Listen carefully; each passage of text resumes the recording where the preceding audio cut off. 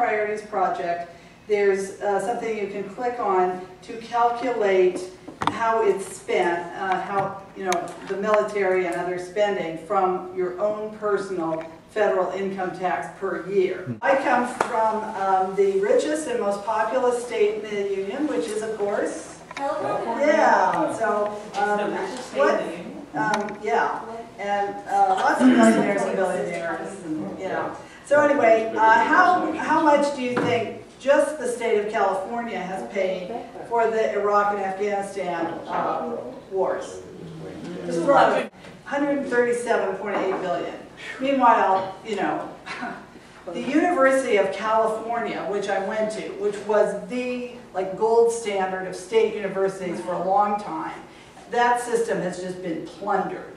And many qualified young people are no longer, who have the grades and everything, can no longer even get into this UC system and other schools.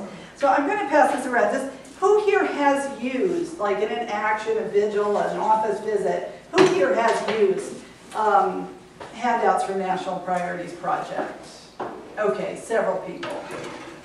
It's a great resource. It's really deep, and this is one of the main things I want you to take away from this training, and also teach other people about the National Priorities Project. So our tools on the CODEPink site, we are adding in the Israel-Palestine conversation in addition to Iraq and Afghanistan. I think that's it.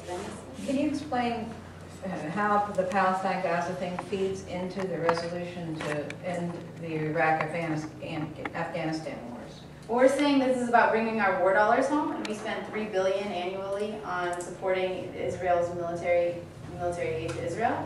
And so if it's about our war dollars, what could we buy with that $3 billion instead? Just like what could we buy with the $47 billion New Yorkers are paying for Iraq and Afghanistan?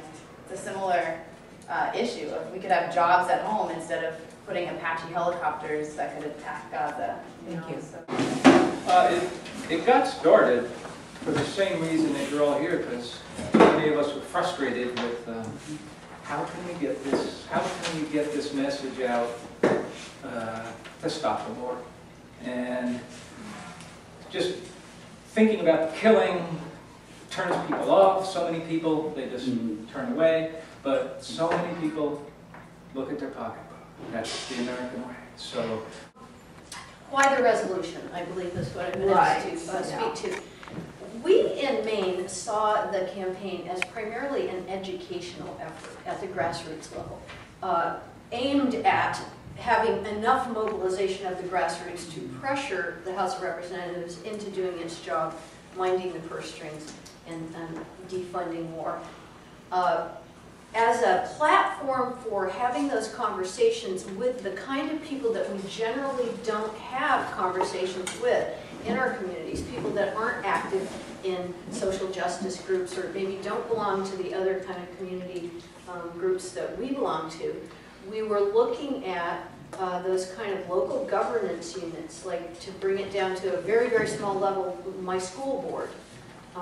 Because when you bring something before your school board, the school board itself is probably composed of people that you don't necessarily work with or talk to often, and the people sitting in the audience are generally your neighbors. You might be standing next to them in the grocery line, but you probably may not have had conversations with them about these sort of things. Because the resolution is you know, it's kind of like one of those things they started teaching about in 5th grade. So everybody's got that kind of feel for how does a bill become a law, or how does our system of government work. It's not threatening to people. And one of the things that we kept reminding ourselves was it doesn't matter if the resolution passes or not. Sometimes it does. The city of Portland passed it 7-1, and that was Yahoo and whoopee and cause for celebration. But sometimes it doesn't. But almost always it generates a conversation among citizens about why are we having these funding problems and where a solution might lie.